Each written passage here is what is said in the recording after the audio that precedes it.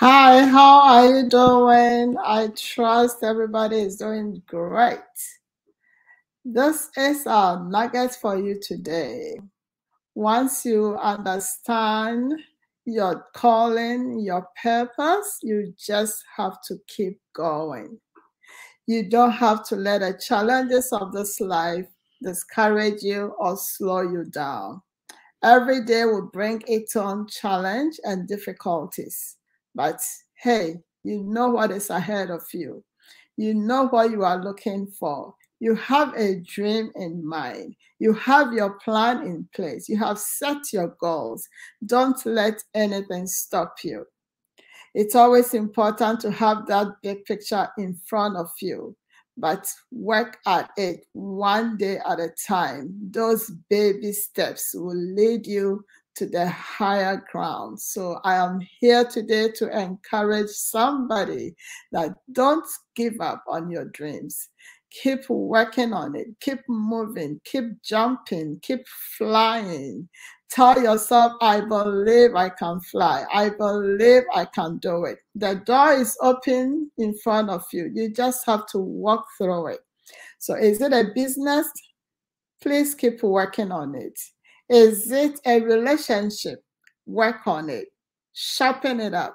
Read that book. Listen to those tapes or videos and work on it. Go for that training. Don't let anything stop you this year, 2022. We are winning very big. If you need help, you can call me, email me. My email address is stnoy@gmail.com, or you can WhatsApp me at 773-387-0894, and let's work together. I am your accountability partner. Just reach out to me, and I'm here to support you. You can also enroll in my program, Destiny Shapers with Sheila Noy. We have an academy where we do one-on-one coaching or group coaching. Just reach out and we can get started. So, what is your goal for this year? Have you started?